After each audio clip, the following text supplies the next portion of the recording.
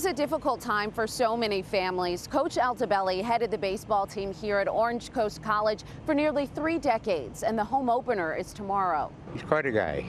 He's certainly going to be missed. Still processing the pain, Jim Altobelli walked onto the baseball field Monday morning. It was his son's favorite place in the world.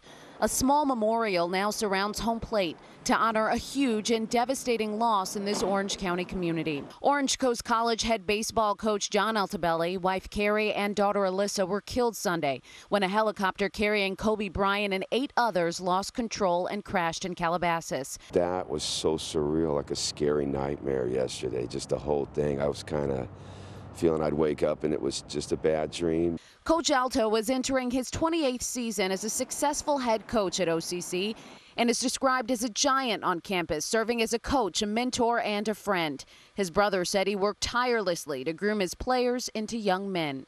Tough act to follow, to say the least. He was somebody that I tried to measure my life around, and he was kind of the big brother role model, and super proud of what he did here at Orange Coast. His legacy will never be forgotten here. Carrie and Alyssa are remembered as bright lights, happily cheering on the OCC Pirates to numerous state championships. Carrie was so involved with the program and trying to promote it through social media and stuff, and her efforts were just so, you could just see the love that she has for her husband. The Altobellis leave behind an adult son, a daughter, and a legacy that lives on forever. Hello, I'm Mark Brown. Click the ABC7 logo to subscribe to our Eyewitness News YouTube channel.